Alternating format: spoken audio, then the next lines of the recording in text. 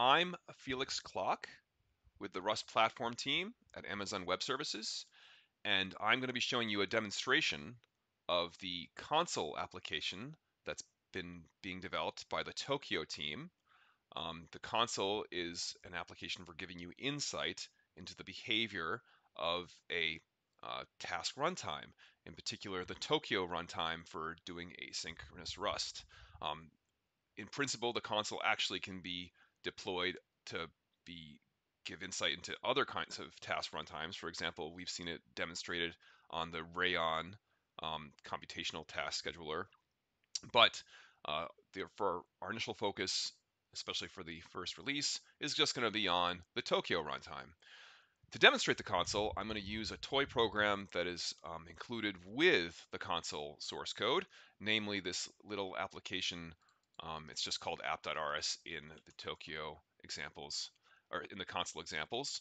And all it's going to do, the heart of it is going to be these bits of code here. It's going to spawn off two tasks, this one here on line 51, and then another one here on line 52, and then it's going to wait for both those tasks to finish.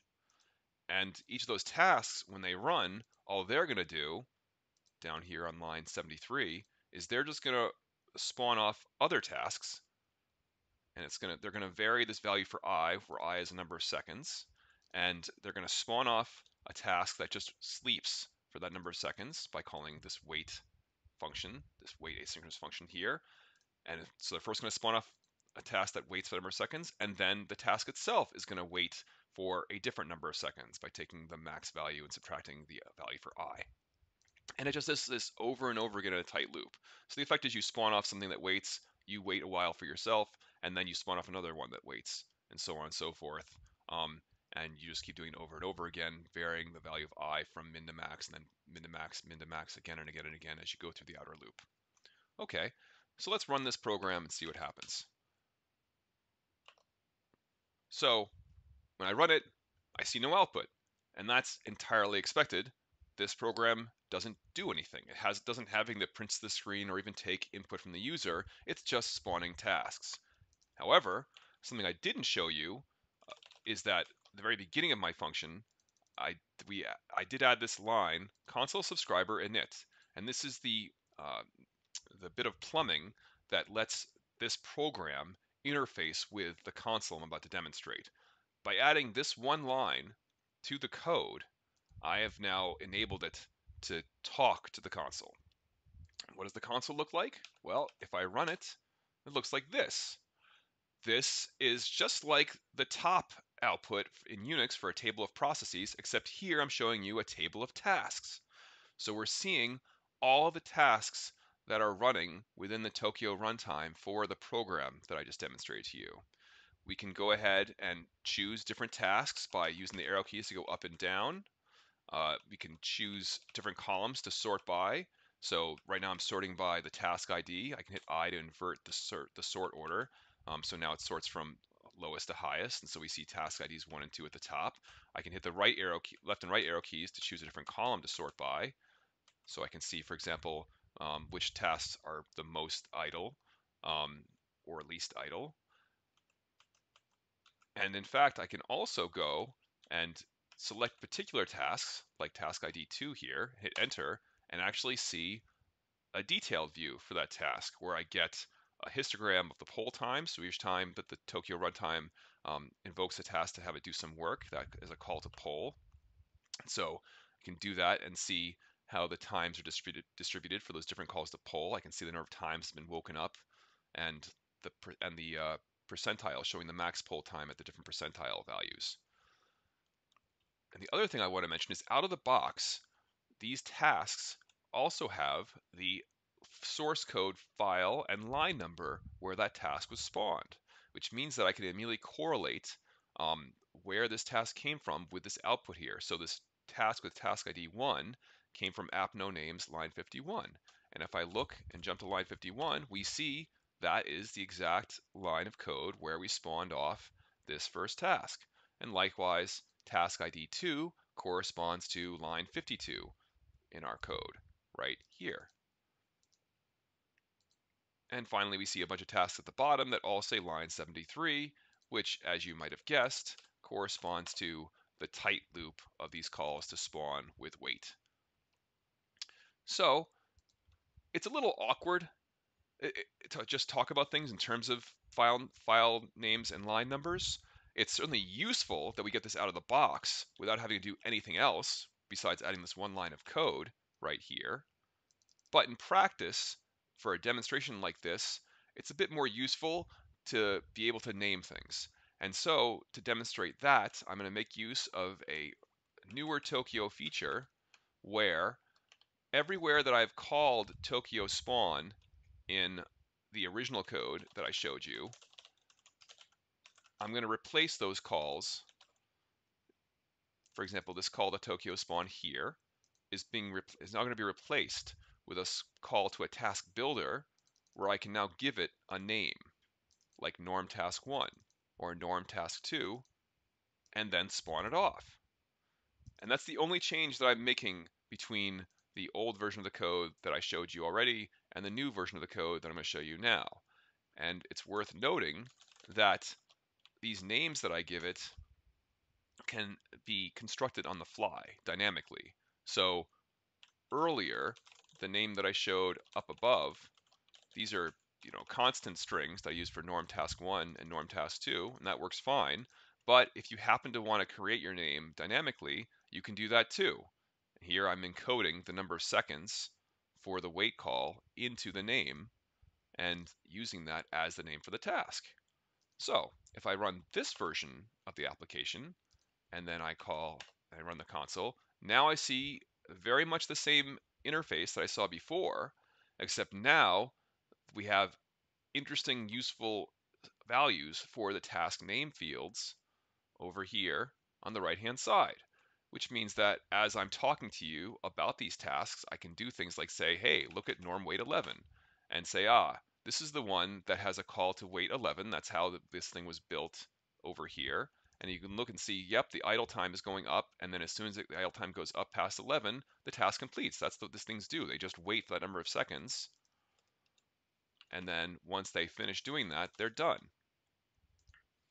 And so we can likewise see this happening for these other tasks like norm wait 9, where it's just going to sit idly. It's not being woken up because it's still in the wait state. But as it goes up and eventually hits 9 seconds, it gets woken up and then it finishes and it's completed.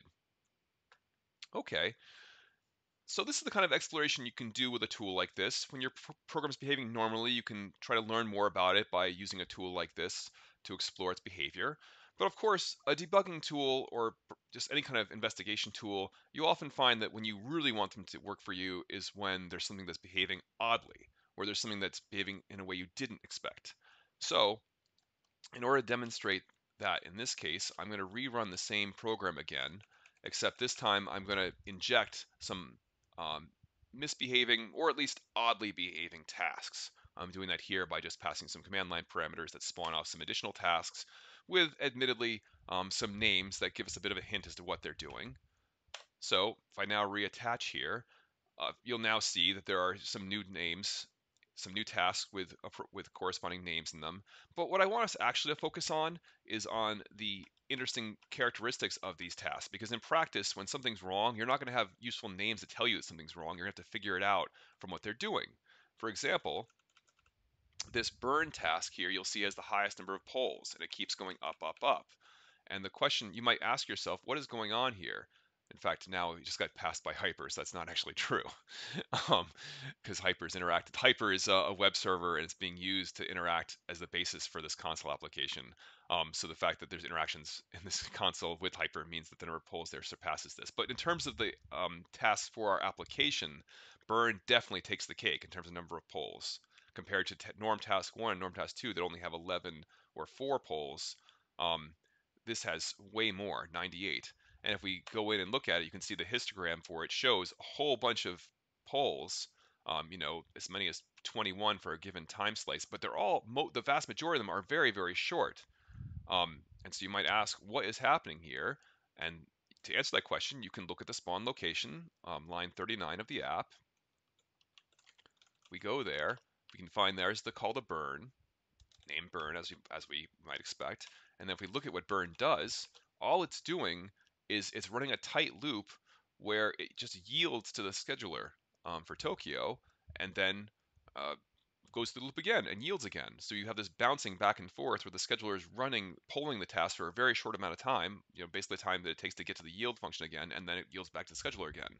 So that explains why we see this distribution of time. We do see some calls that are longer because some of the poll calls are going to go through after this loop ends, they're going to go through the sleep call here. And so that's going to correspond to a longer period of time, but then it's going to go back into this loop again, and it's going to end up doing a bunch of short-lived yields. Okay, so that's sort of an interesting piece of behavior that we can observe by looking at a histogram like this. Another task that I want to show you is the blocks task. So this task is interesting because if we sort by the busy time for our tasks, you'll notice that there's a huge outlier. This blocks task has a busy time that's measured in seconds, 66 seconds, versus all these other ones are measured in milliseconds or microseconds. So what's happening here? Why is this task such an outlier with the amount of busy time? And you could say, well, we could look at the details view and see if we learn anything from that. And all we really see here is there's a very uniform histogram of poll times, which is kind of interesting, but doesn't really answer the question of what is happening. So in order to answer the question here, we need to dig into the code a little bit, but we have our source line number. We can go to line 29 of the app. And from there, we can follow through to what the actual code is doing, double sleepy. And here's our answer. What this code is doing is it's an accidental call to thread sleep instead of Tokio's sleep method. And what that means is, since it's going to call the thread sleep method, it's basically going to block this thread from making any progress. And so instead of being able to yield back to the Tokio runtime and let it schedule the thread from doing something more useful, instead it's just going to be busily waiting for this thread to finish its call to sleep.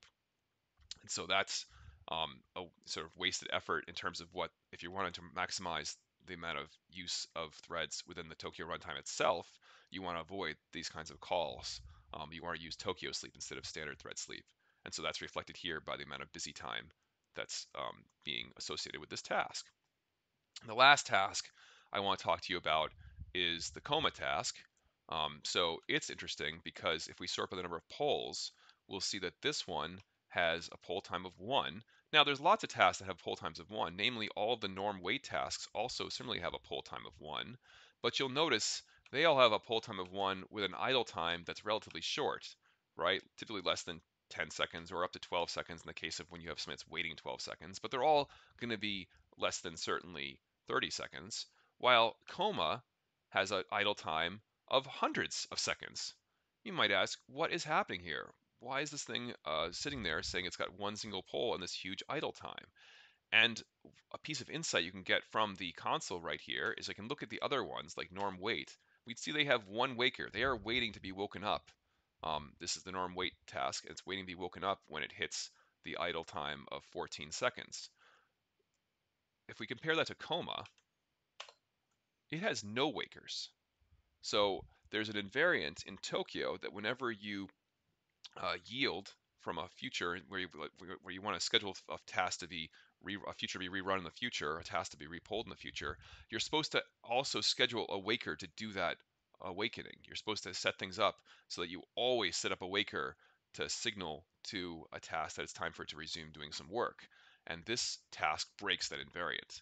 So if we look at the source code, and so that's reflected here, first of all, in the fact that there's 0 wakers registered.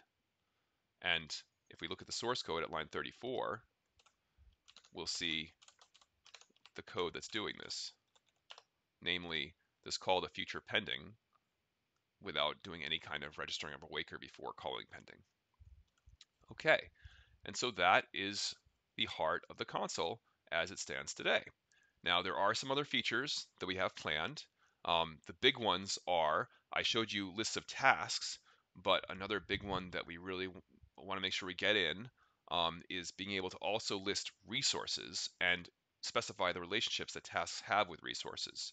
So for example, a channel is an example of a resource where you might want to you're waiting on a message from a channel, and so that's could be represented as saying a task is blocked on a channel because it's sitting there waiting for a message to come from it to the task. Also, a task could be waiting for a channel to send to a channel. A channel could be filled to capacity while it's waiting for another task to pull messages off the top of it. And so another task that's sending messages could be blocked because the channel is filled to capacity. And these are the examples of the kind of questions that we want you to be able to answer by using the console, by being able to go into a task in the task detail view of a task, and then somewhere in this interface seeing a list of the resources that it currently owns or is blocked on. Another crucial feature that we're going to need to add is, you may have noticed that in some cases I was sort of timing my choice of when to visit certain tasks here, because when you have things that are running live, suddenly tasks can die and become completed on you and you missed your chance to sort of investigate what was going on in that point in time. And so a feature that we want to make sure we have is the ability to pause the incoming event stream so you can investigate what's happening at a certain point in time without worrying about the thing updating live and just disrupting your workflow. And we also want to have the ability to rewind, be able to actually go back in time and investigate the state of the system earlier in the event stream, and then replay from there. So those are some example features that we are currently working on specifying and designing and then implementing. Okay, so with that having been said, I want to thank you for the time you spent watching this demonstration. And yeah, we hope it is useful for you to either learn more about your uses of Tokio, either as an expert or as someone who's just learning about async programming in general. All right, thank you for your time.